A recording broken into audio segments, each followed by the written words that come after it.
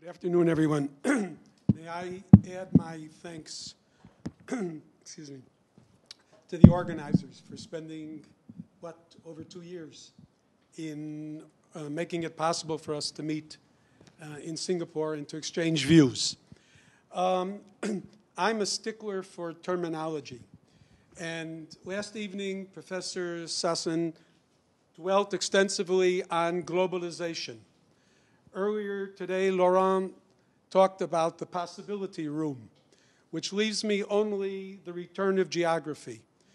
And if I may just make a comment, as a student of international politics, geopolitics, I would argue that that is a misplaced terminology, because for us, geopolitics and geography have never left. We take it as a basic, fundamental element in all of our analyses, and we haven't been distracted by all of the school of thought which argues that distance, geography, space have been removed. To my topic itself. From a geopolitical perspective, global governance faces either of two alternative futures. At one extreme are predictions assuring us of a great convergence of mankind, whereas the other extreme cautions us of a G0, leaderless planet Earth. That our present international system could go either way owes, in my opinion, to the unprecedented economic and technological globalization shaping our world in one direction, at the same time that a major reshuffling and redistribution of geopolitical power worldwide is taking us in the opposite direction. How to reconcile these two competing forces, one unifying, the other divisive, and how to avoid, in political terms, the equally undesirable poles or extremes of hegemony, a unipolar world, or anarchy, centralized power and authority, as opposed to the diffusion of power and authority across the globe and throughout the international system. My paper, and I only deal with the essence of the paper, speaks to the balance of power approach toward global governance. Its main thesis is that decentralized, regionalized, post-Cold War balances of power, plural, such as those surfacing in Central Asia, the Middle East, the Far East, and elsewhere, are the direct outcome of these two conflicting macro trends towards centralization and unification versus diversity and the diffusion of power. And that whatever its faults, the theory of the balance of power does offer us reasonable prospects in between the two extremes of unipolar world and anarchy for a stable, workable, multipolar economic and political international system. Again, I want to be clear, not exactly your ideal, peaceful, or serene one-world model of global society, but reasonable prospects for a stable, workable, multipolar economic and political international system. In defending this position, the key emphasis is on balancing, the verb balancing rather than the noun balance. I'm interested in the act of balancing rather than the actual condition of balance. And let me try to illustrate this. The simple, traditional image of the balance of power is the delicately balanced scales. 50-50 between two centers of power, two great powers, A versus B, Britain versus France, you can choose. Athens and Sparta. And this suggests, what does it symbolize for us? It symbolizes the idea of it being static, stable. To use the term stasis, movement in and of itself can only cause a disequilibrium, upsetting the order and the stability. This is the traditional model. What I would like to suggest in its place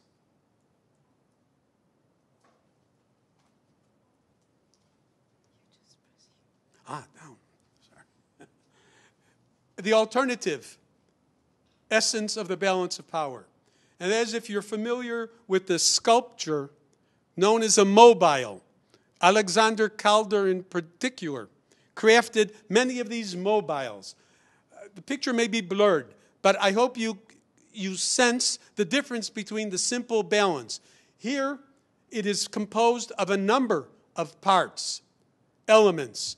They may be of different size, different states, small and large, powerful and weak, different actors. What is critical here is that they are connected, interconnected in our era, and that this mobile is so constructed that it permits, indeed it encourages change.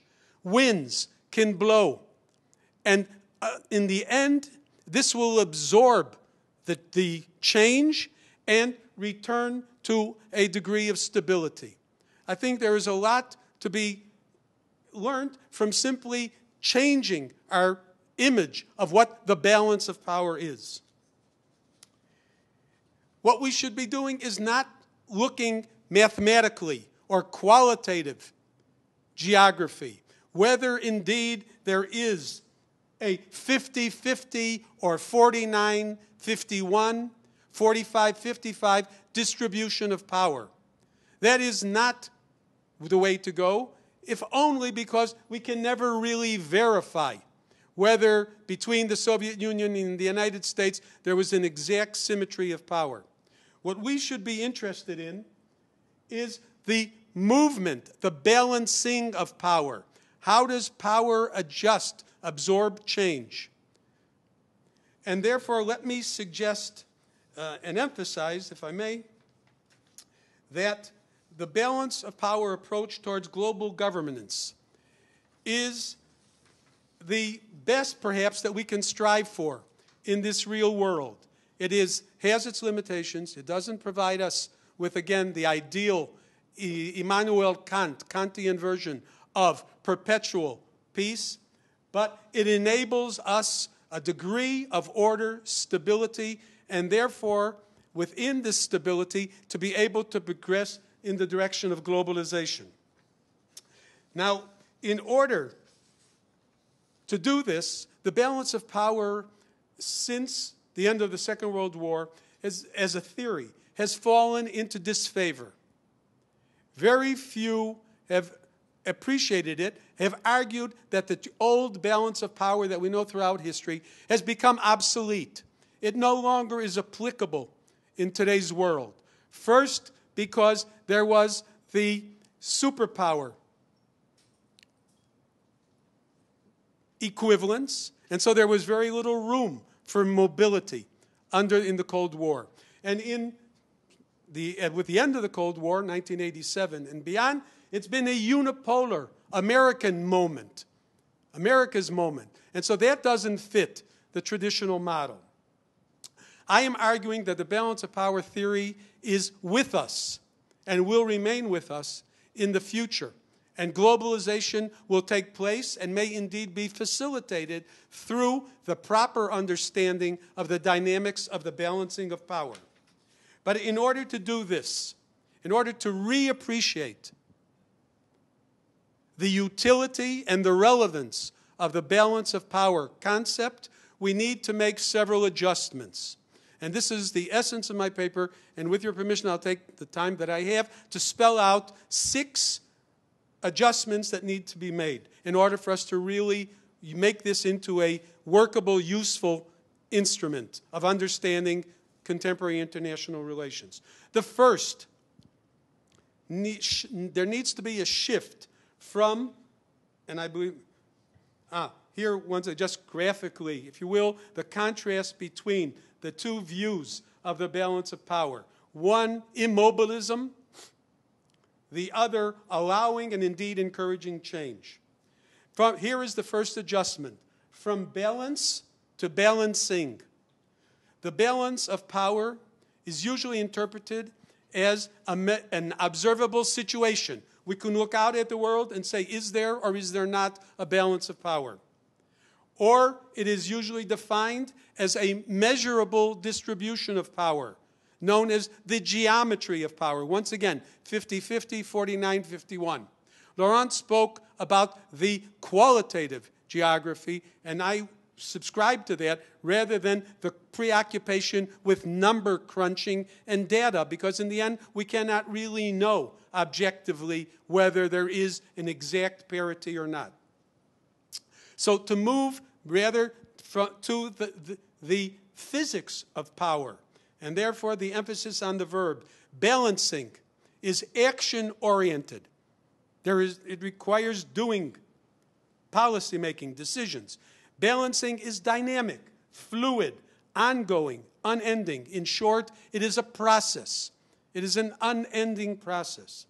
And thirdly, balancing suggests a recalibration. You can move and power shifts from one center to another. So from balance to balancing. Secondly, I want to reemphasize this point. We need to move from measuring balance to balancing mechanics. Instead of trying to quantify balance of power equations, as I've just illustrated, what we should be looking at is how, not the what, but the how. How do ongoing balancing processes actually function? And even more important, how might they be regulated more effectively? And there are, in the paper I spell out, there are so many mechanisms available to the statesman, to the diplomat, even to the businessman. Alliance building, armament, rearmament. We looked at the cost, I believe, yesterday or this morning, the F-35. The arms racing. Joining in pacts, regional pacts, ASEAN and others, joining international organizations, are ways of moving up or down, increasing or decreasing power. A third important change or requirement is that traditionally balance of power has been studied at the global or systemic, superpower, or world balances. Is this an era of the balance of power worldwide? Instead, I would encourage the idea of multiple centers of power.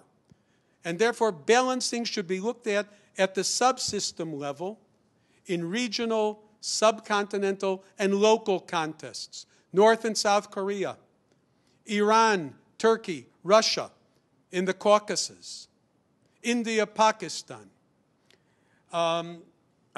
Most fascinating contemporary illustration is the United States pivot to Asia. But then just in this morning's paper, there are indications that the Chinese leadership is looking to cultivate Russia to offset, to counter the United States initiative at increasing its influence and power. So we should be looking at lower level contests, decentralized balancing of power, and these resultant sub-balances reconfirm the theory that the balance of power is very much relevant. It's taking place all around us. And nowhere, I would argue, more so than in the Asia-Pacific region. The next adjustment. We always limited balance of power to the great powers. Once again, England and France in the 19th century. Was there a balance of power or not between them? Germany and England on the eve of World War I.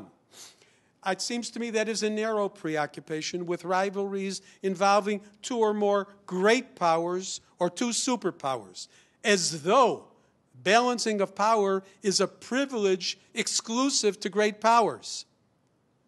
Not at all. It is readily engaged in by all actors, large and small, states and non-states. And then the next to the last of the 6 adjustments, from top down to bottom up balancing. Usually we look at the Russia, the Soviet Union, and the United States formed a Cold War balance of power, and that basically paralyzed and determined the positions of all other actors, as though dictated from above.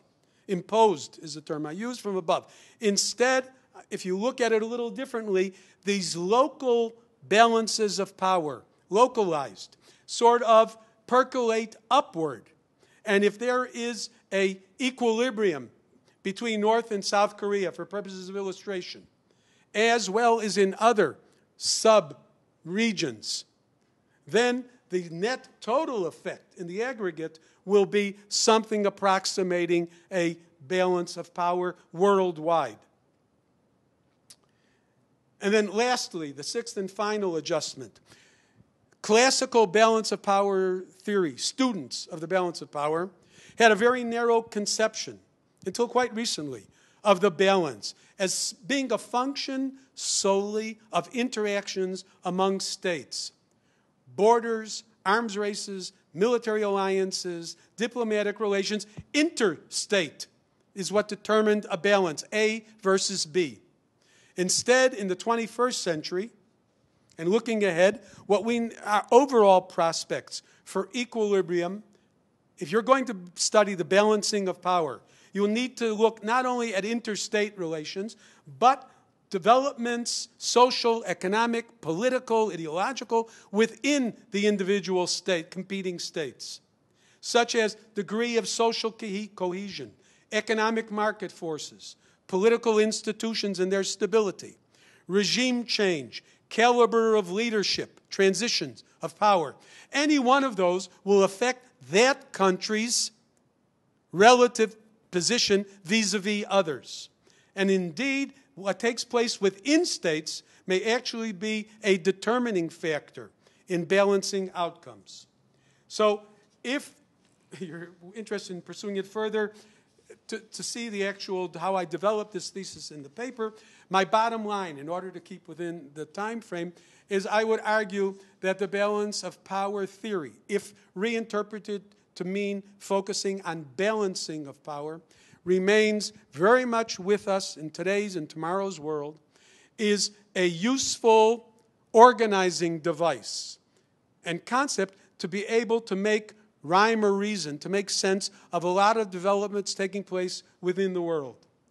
The United States is contributing to a rebalancing of power by domestic changes within American society and attitudes towards foreign policy.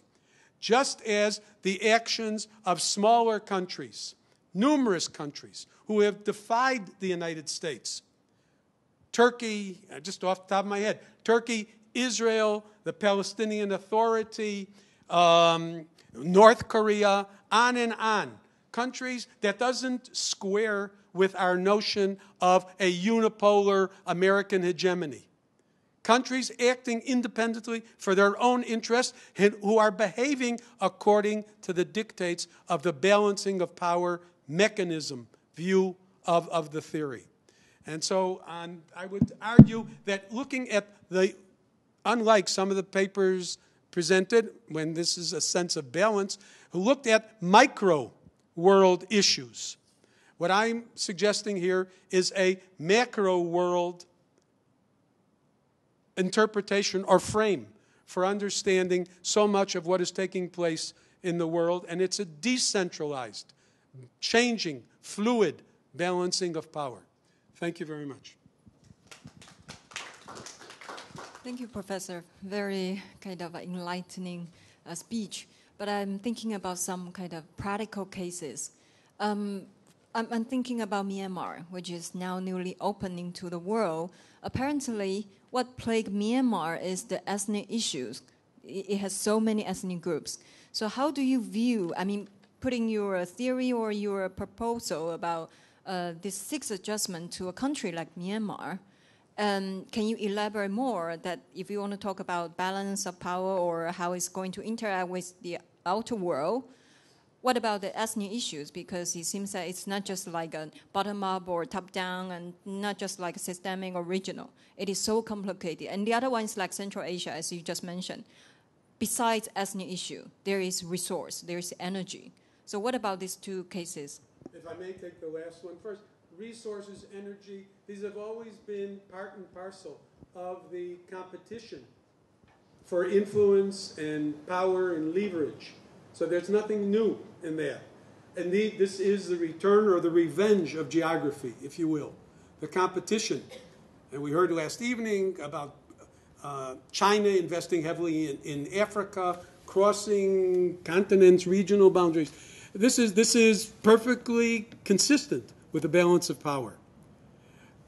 What your first question addresses indeed what I tried to emphasize, the sixth and final one, and that is classical balance of power students only looked at the relations between countries.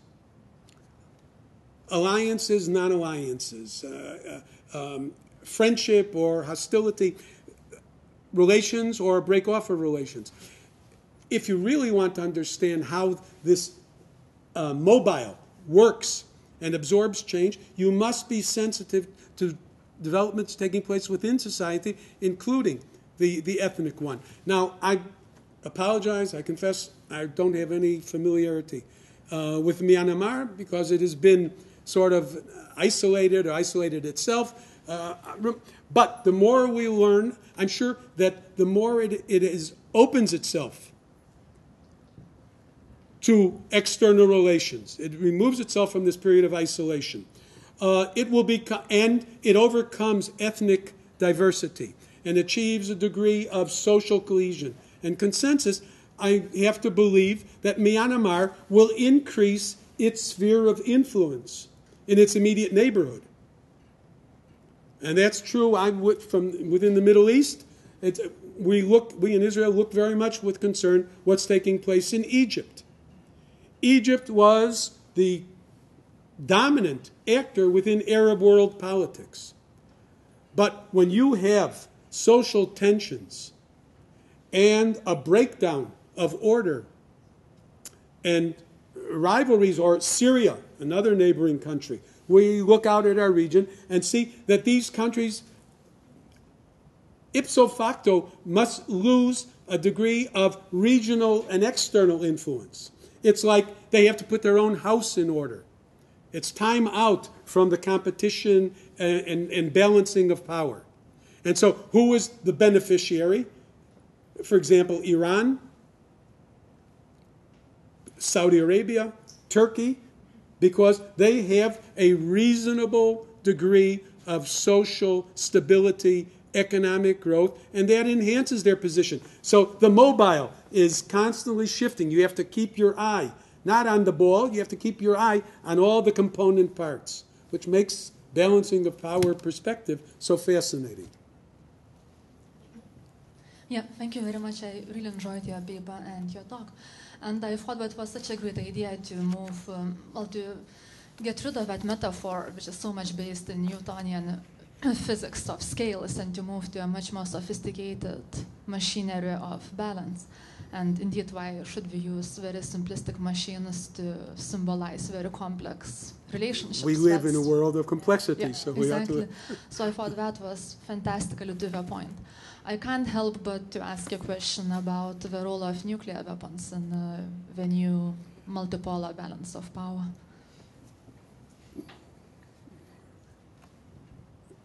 Your point is well taken. And let me see if I can not incorporate it into... In the Cold War era, the view was frozen.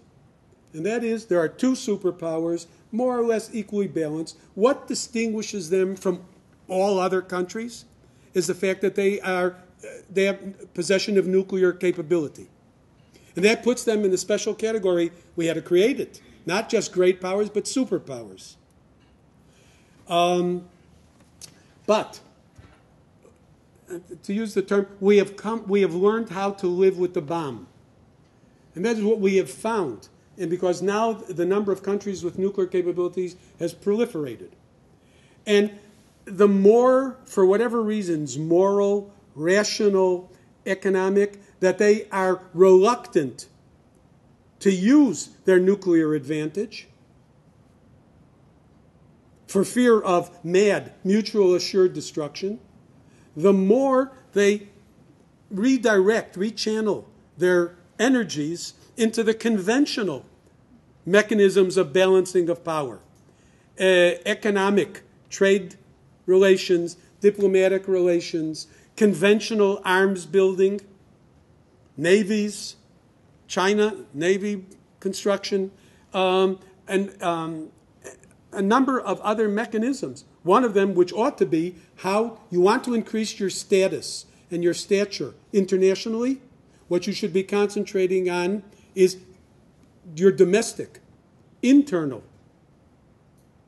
elements of soft power, to use a term that was used this morning. And so there's a whole school of thought that says, let more and more countries have nuclear capabilities. It's analogous to weightlifting, muscle building.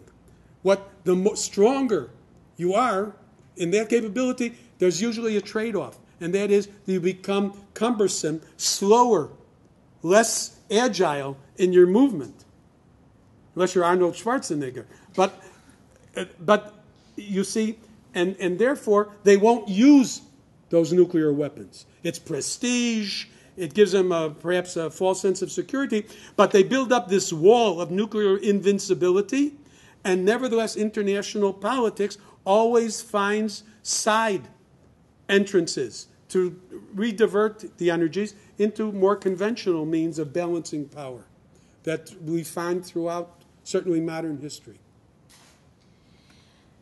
I have a comment and question. I also very much like the movement from balance to balancing and the movement from the scales to the mobile. I think it's a great image. And it fits very well with actually quite a number of things we've been discussing, I find. And in particular, for example, if I go back to Jan and Matthias' paper in the morning, a lot of actually what you were saying is applicable to their questioning about how do you regulate modern finance. You need polycentricity. You need this constant action because it's never stable. You constantly have to modify, in a sense, the balance to be sure that the balancing is stable throughout, etc. So there are a lot of similarities in all the work we've done on transnational governance in general. The one thing maybe that I would add to your last point, where you say we have to go beyond the interaction between states to look at what is happening inside state and how this disrupts, which is completely true. I would still add also that we also probably have to put in the picture many other actors, some of which we talked about this morning, the think tanks, the multinational firms, IGOs, NGOs, international organizations, non-states. Which are definitely playing a big part. But I think my question, so this is really more common, the question really is more about, if we go back to the image of the mobile, I mean, there are two ways to look at it. Either the mobile is completely, in a sense,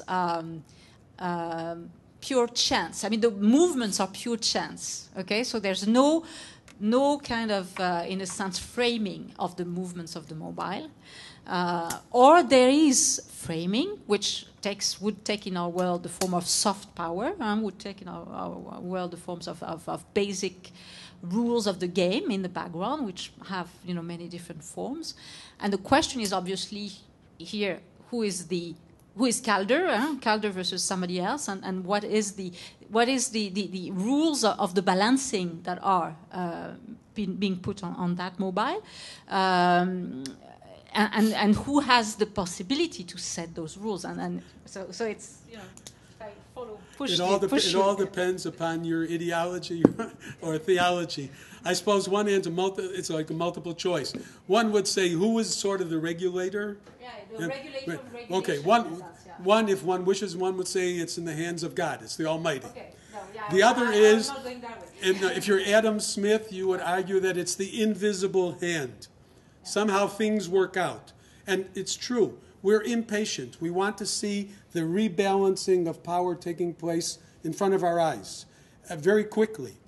But it doesn't happen. The recalibration of power from the United States, which was thought to be so dominant, and then all of a sudden we see now that the United States has to adjust to sharing power with a number of other authorities and centers, states and non-states, international organizations. It takes time, frustratingly slow. But if you're a believer in the balancing of power theory, it will take place. Just be patient. It's independent decisions taken by countless actors, first at a regional, local basis, and then, like these colors are meant to indicate, the reds sort of achieve a balance in South China Seas or in the Korean Peninsula or the Indian subcontinent. And then these add up to a larger, basically stable international order. Perhaps that's the most that we can strive or achieve, at least under present conditions. Then there are those who would say, yes, this is still too anarchic. It leaves too much to chance, randomness. What we really need are to, alternatively, clarify and establish clearer rules of conduct and behavior, international law. Another would be international organization. The more empowered the UN is, the less it will leave it to chance or to local actors irresponsibly upsetting the delicate balance. So it's again a matter of one's perspective or what emphasis you give in international politics. But surely there are a number of choices, and logically one would not wish, the best option is not simply leaving it to chance. Thank you very much again.